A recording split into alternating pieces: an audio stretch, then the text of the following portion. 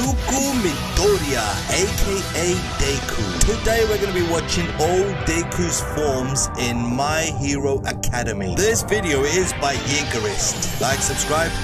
Let's get on with this. From being a quirkless kid with no hope of ever becoming a hero to becoming humanity's only hope in the fight against ultimate evil. From basically being a nobody My Hero Academia to one of the strongest heroes, always dreaming of becoming as incredible as them. Unfortunately, by the time the children his age started manifesting their quirks, he wasn't showing any Now, I signs really of his don't know powers, much and about he soon discovered that he Deku, to was be born very honest. Despite his I had a condition, Deku comment remained optimistic. from Giant, aka Maker 9843. B&H, please react to villain Deku tomorrow.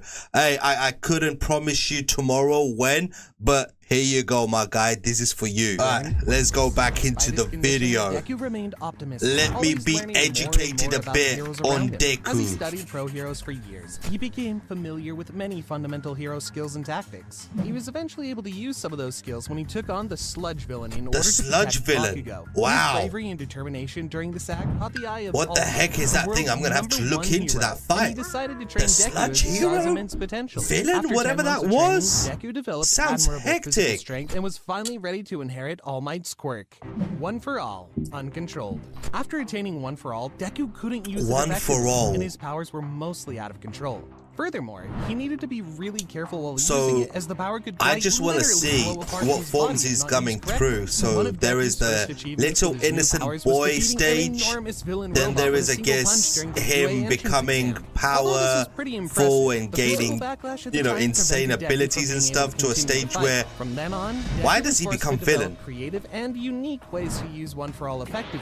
For example, he realized that he can concentrate the power in only his fingers and create an enormous and powerful shockwave without completely immobilizing himself. By applying this correctly and utilizing I've got that as well. What's the big deal? Deku was able to fight toe-to-toe with some of the strongest students of Class 1A, such as Bakugo and Todoroki. Although he had One for All somewhat under control, if he wanted to get stronger, Deku needed to find a way to use his powers he's more working efficiently, out a which lot, leads I us to who's guess. next for him. Deku Full Cal. Under the tutelage of Gran Torino, the That former looks mentor sick, of All Might, actually. Deku managed to acquire more control over One for All, leading to the creation of One for All. He's Full focusing Cal. on his This technique essentially powers. allows Deku to spread the use So it's of all One in for the All across his mind. body evenly, rather than focusing his I need to quirk start on one focusing on section my at a stuff time. as well, When he because activates I'm Full Cal, sure I the can edge gain gained these life energy powers as course well. throughout his body, I'm coinciding not with even the lying, energy flowing like- throughout him. Learning Full Cal was game-changing for Alright, Deku, not that and it stage, quickly but became still. a key component of his fighting style, allowing him to battle against much stronger opponents than before. Furthermore, by studying Gran Torino and Bakugo,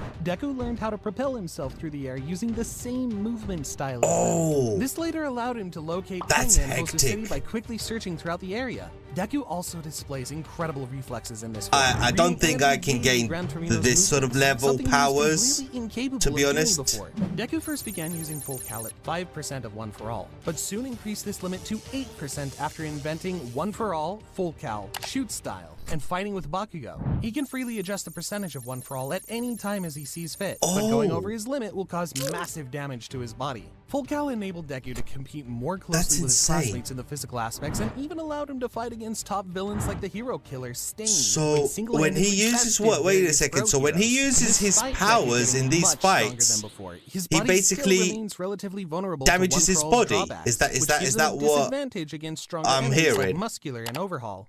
One for All, 100%. One for All 100% is a technique that allows Deku to attack the enemy using the full One for power all, of One for All in the 100%. desired part of his body. Sounds incredibly powerful, but there's a twist. The specific body part Deku uses will end up breaking pretty badly. Moreover, further usage of the same limb after an initial attack can cause scarring, as seen in his fight Does against that heal? Todoroki, causing Let me Midoriya know. to get surgery on his right hand Giant, due to injuries. let me What's know. truly Does impressive that is heal while then? One for What All is at happens? 100%, Deku can activate his ultimate move, 1,000,000% Delaware Detroit Smash. This attack basically consists of Deku using his 100% Delaware Smash and his 100% Detroit Smash simultaneously, combining their destructive power into one attack. This is one of the strongest moves in Deku's arsenal, and it allowed him to completely completely overpower Muscular, an incredibly strong villain he had no chance of defeating before. It's important to mention that Deku doesn't actually use 1,000,000%, as that would be impossible. It's simply his way of shouting his feelings towards this unusual strength. Alright, compared to the beginning, Deku has become pretty powerful, but there are still many forms left that are even more powerful than this one. How many forms are there? Like 10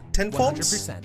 Okay, we already talked about how powerful Deku is when he focuses 100% of his power in his limbs, but what if that same 100% was spread throughout his entire body? How strong would he be then? Well, that's exactly what he achieves in this form. With Eddie's Rewind quirk, Deku could use Full Cal at maximum power because she kept rewinding the damage done to his body. In this form, Deku achieves a tremendous boost in his overall abilities to the point that he manages to overwhelm Overhaul and plays a crucial role in defeating him. Deku's strength and speed... sorry, I had to sneeze, so I stopped it for a sec. He even gains the ability to move through mid-air using wind pressure. While using the Full Cal at 100%, Deku's hair rises. Deku is actually insane. A brighter shade of green than normal, and blue. So who is stronger, Deku or let's say Goku? Saitama? Is he in their level as well or not? United States of World Smash, completely overpowering Fleck and collapsing the entire room they were in. This feat is even more impressive when you consider that Fleck had a Reflect quirk, which seemed unbeatable until that point. 2 quirks Deku. Black Whip. In Season 5, we learned that the core of One For All has grown in strength from being passed from user to user, and the quirk factors of all of the... I might have to start watching them, but this means that Deku seems a lot of seasons with a lot of episodes. And this is exactly what he does in episode 98 when he awakens his new quirk, Black Whip. Black Whip is a quirk. Okay, that's a lot of catching up. That's gonna take me like a year. Previously used by the 5th One For All user, Daigoro. At least. Daigoro used this quirk to bind enemies and improve his mid-air maneuverability. However, by the time the quirk reached Deku, it had gotten much stronger due to One For All, to the point that the young hero had struggled to control it. The very first time Deku manifests Black Whip, I want to see his villain side. Come on. In danger and causing him immense pain. However, after training with Bakugo and All Might, he learns to use a less powerful version of it. Roblox. The key to effectively controlling this quirk by the way, guys, I do have a Roblox channel. Subscribe to it, please. BNH Gaming. I'll leave the link always down below in the comment section and in the description. Using it to swing off buildings to increase his mobility. He also uses it creatively to support his main quirk, and even uses it like Tsuyu uses her tongue, by shooting the tendrils from his mouth, as his arms were broken from the overuse of One For All. It's crazy. So One For All, his hands are broken, he's gonna use other parts like his tongue. More powerful. 3 quirks Deku. Float. God damn, this guy is a genius. Allowing the user to levitate midair. This quirk initially belonged to Nana Shimura, the 7th user of One For All. Deku first demonstrates this quirk during his fight against Shigaraki. So basically he watches others with these powers and he just basically copies them and starts using them himself. To prevent the villain from landing any hits. Moreover, due to One For All, Float's power has increased, allowing it to function similarly to Flight. Therefore, just like Nana, Deku uses the quirk mainly for transportation, to quickly travel through the city whenever a threat arises. 4 quirks Deku.